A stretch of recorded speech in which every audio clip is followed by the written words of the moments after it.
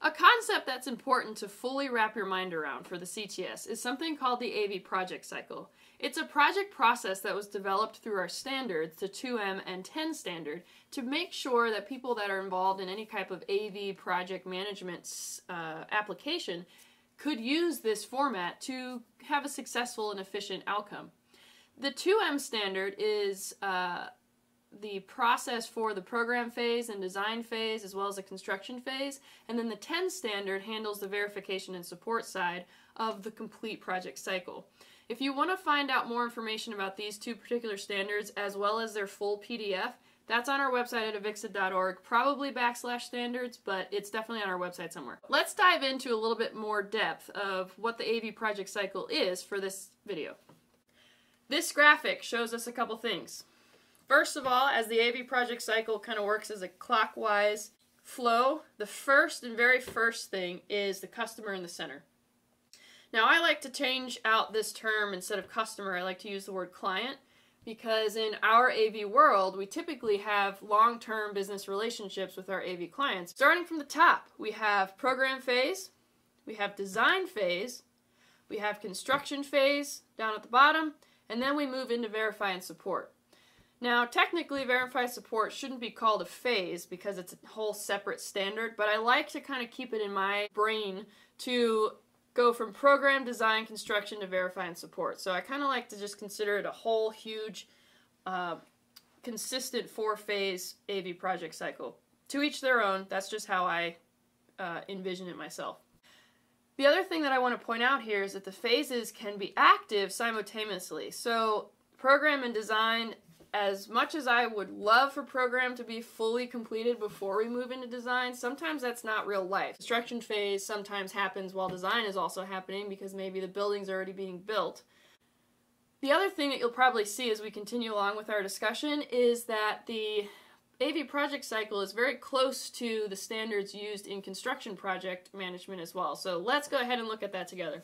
We're looking here at a graphic that is helpful for those of you that like timelines. At the top part, we have this orange top line. The middle part is the purple, and the bottom line is a maroon color. The orange is that ISO 21500 standard, and you can see with the purple line being our 2M standard and our maroon bottom line being our 10 standard, is that our two standards typically fall in a very similar outline of that ISO standard. So it's just kind of a visual here to see that we're kind of following the same process. We just call it a few different things, and there's a lot more involved because it's AV specific. Alright, now let's look at the definitions of each phase. So the first one I want to talk about is program phase. It's realistically the salesy type phase of the AV project cycle. So it occurs at the beginning of the project, and you want to hopefully have as many people that are going to be considered stakeholders or people that are going to be decision makers in the process in those conversations of the program phase.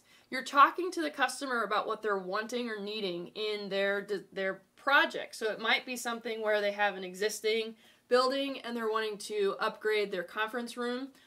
It might be an auditorium that has no AV in it and they want to incorporate AV into it. It might be a situation where it's a brand new construction and they know that they're going to have a large AV infrastructure, and so right out of the gate they want to make sure that the people in the AV side of things are involved right in the beginning. As much as that can happen, the best that can be, as we all probably figured out by now. The program report is the outcome of this phase. So program report is typically like a packet, something like my notes here, that's maybe only about 10 or 11 pages long. And what this does is outline the summary of all of those meetings. And that fuels our conversations for our design phase. So rightly so then, we would move right into our design phase. One thing I wanted to point out though before we do that, in the program phase you're not actually talking about specific technology. You're just trying to pull from the customer what they're wanting to accomplish with this design. So yes, there might be some conversation about upcoming technologies and benchmarking and things where they're like, we want to see if this is something we want to do in our job. While also doing something like a site survey, where You go into either an existing building and take a few snapshots and pictures and do a checklist of things that are present. There's another video for that, check that out. You might also do something like a benchmarking where you'll take them to a site of an existing technology so that they can see that it works the way they think it's going to work.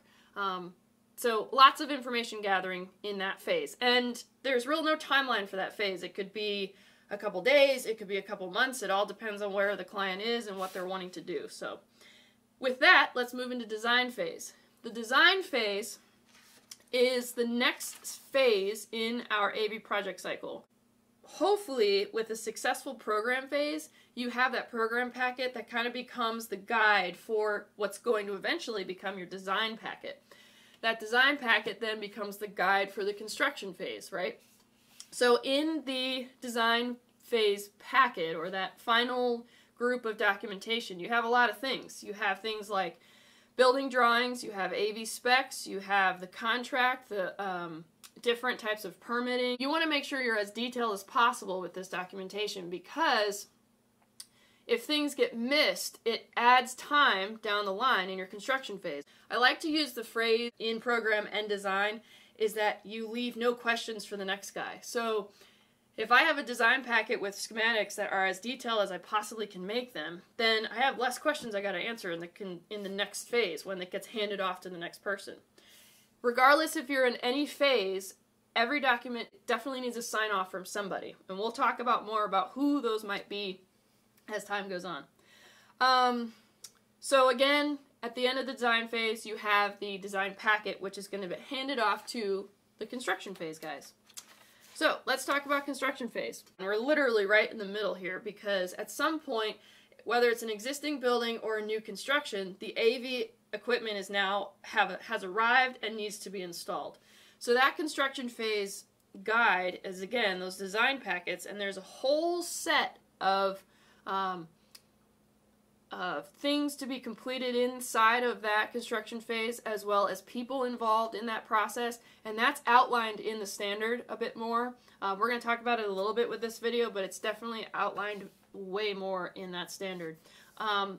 So one person or one team that might be specific to our interest right now is the AV install team. So whether that's the integrator who did a design bid build or design build, it's the people that are actually putting the things in the rack. Hopefully they have as much documentation to reference for answering any types of questions like, okay, I have 6 chassis, where do they go in the rack, what room, what do I label them, etc., etc. Hopefully that type of information is all inside of that design packet. A lot of check marking is done in this construction phase.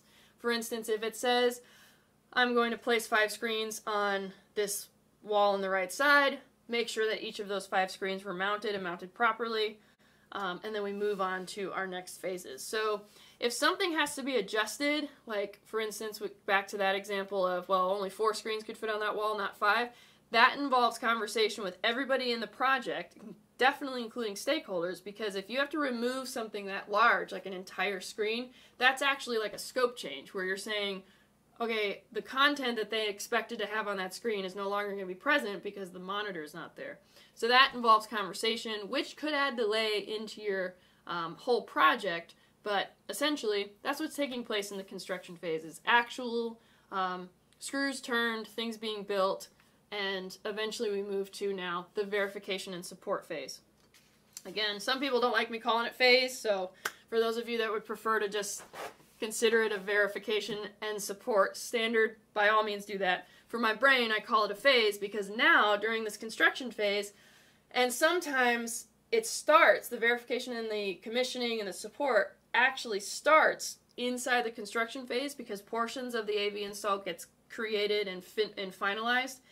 So it doesn't all just stop and start at the end of each phase. And so once that process starts, or those commissioning agents come in and they start programming things and getting things working, verification and support handles everything that makes sure it is what it says it is, it operates the way it's supposed to, it provides the outcome that is intended based off of the design package and the contractual documents, and then we make sure that those checklists are all checked off. So at this point, if anything's going to get missed, this is where it gets caught. And hopefully the people that are involved in, doing the verifying of and commissioning of the system are thorough in the fact that they are checking everything. They're not just checking maybe what they know, but they're checking everything that they're expected to make sure it's going to be a proper sign-off.